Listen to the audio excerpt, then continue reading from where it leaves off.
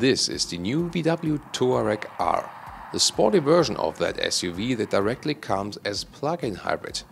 Let's take a look at the details. For quite a while now we have been expecting the plug-in hybrid version of the most recent Touareg generation. Now Volkswagen R, the performance daughter company of VW, reveals it as the Touareg R. By the way, also with the new R logo. Do you like it or do you prefer the old one? To be honest, I do prefer the old logo with the simple, strong R lettering. Just remember, that's the old one. The new one looks like a loop symbol with a slash underneath or something. Or am I missing a sense of art? The VW Touareg R is, so to say, top of the line or top spec. So it directly receives the otherwise optional LED matrix headlamps. It also comes with a black design package with stronger bumpers and dark accentuations. That black style design pack you can also get for other Touareg, however. 20-inch are standard for the Touareg R, option you can go for 21 or 22-inch wheels. The R exterior pack overall includes R-style bumpers in vehicle color, air intakes with black fins, black frames around the window and some R logos all over the place. The LED rear lights are tinted.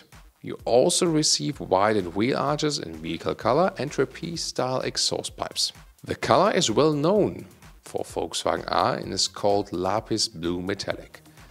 As you have already seen, we have also some nice drifting shots from the snow. That works because the classic permanent all-wheel drive system is rear-wheel biased.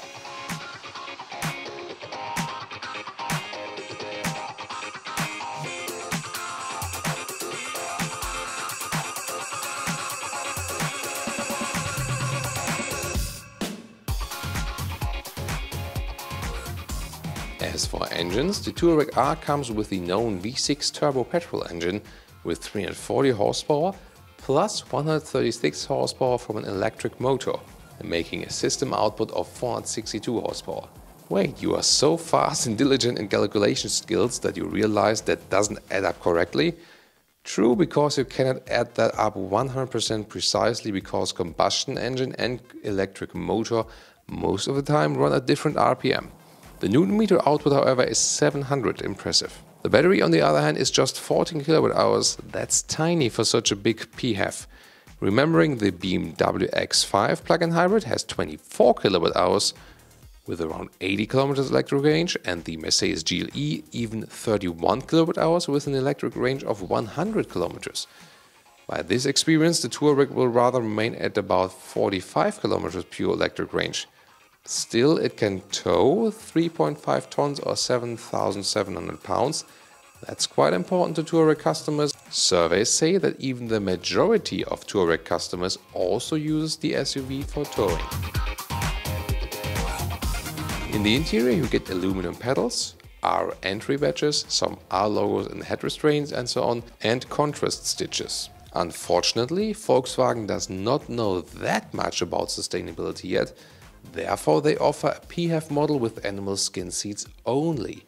Maybe take another school lesson with the Tesla Model X here. There are a lot of other features that come as standard equipment in the R version.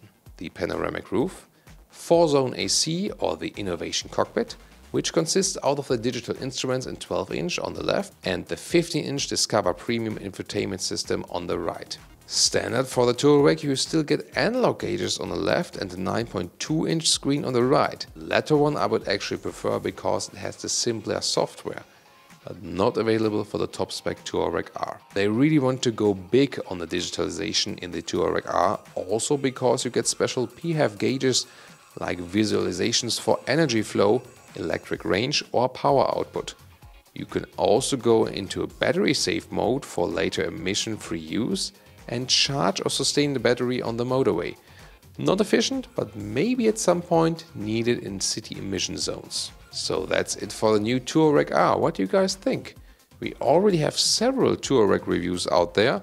Street, off-road, different engines and so on. You should check them all out. They will be linked in the video description and the pinned comment. And soon we can also take a spin in the new plug-in hybrid.